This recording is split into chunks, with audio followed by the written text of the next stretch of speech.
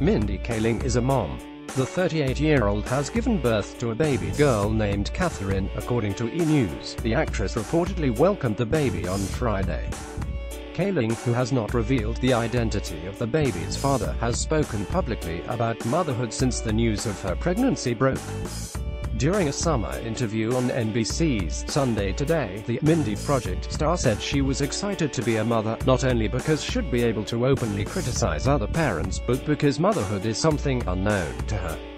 "I have a lot of control over a lot of aspects of my life," she told Willie Geist. "This is one where I'm like, okay, it's out of my hands, which is kind of a fun feeling." A rep for Kaling did not immediately respond to a request for comment on Tuesday. Kaling has not alluded to her happy news on social media, either. Her most recent Instagram post on Tuesday promoted Ocean's 8. This article originally appeared in Page